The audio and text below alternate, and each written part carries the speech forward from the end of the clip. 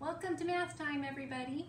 Today we are going to be making some patterns with boxes, okay? So let me show you. I have a big box and I have this small little wood box. So I have a few more wood boxes that are small. I have another bigger box and I'm going to make it into a pattern. Okay, so remember a pattern is where it's a sequence that repeats. So I have small, big, small, big, small. I made my pattern. So when we play the game, I'm going to cover the last box and then you're going to have to figure out what is going to come next in our pattern. So we would say small, big, small, big. I hope you said small. You think you can do it? All right, so I'm going to do it with some different boxes now, so I have to put away my big boxes. These boxes. All right, don't look for a minute while I get it ready. All right, good, not looking. Good job.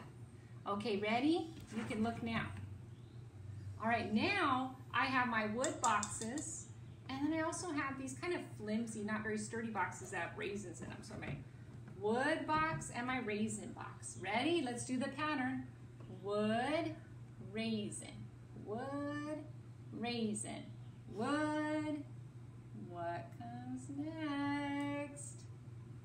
Did you say raisin? I hope you did. There's our pattern. All right, you think you can do it again? Let's try it with some different boxes, so no peeking. I'm putting away some boxes. I'm switching them out. Okay, ready? All right, you can look. Okay, I still have my wood boxes, but now I have these little white cube boxes. So I have my open box, and this one is closed. So we're gonna say open and close. Ready? Open, close. Open, close. What comes next? Open! I hope you got open. All right, we're gonna do one more time. Good job not looking. I have two new boxes. Okay. All right. You ready? Almost. Okay, I'm ready. All right. So now I have, these boxes are not very sturdy at all. Look at that. So I have a nice sturdy wood box and a flimsy block box. Ready? We're going to say sturdy, flimsy, sturdy, flimsy. What's going to be next? Is it sturdy or flimsy?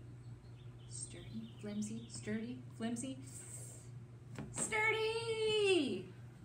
Okay, you can try this at home with your boxes. So you make a pattern and then you cover up the last one and you can have someone guess what comes next in your pattern.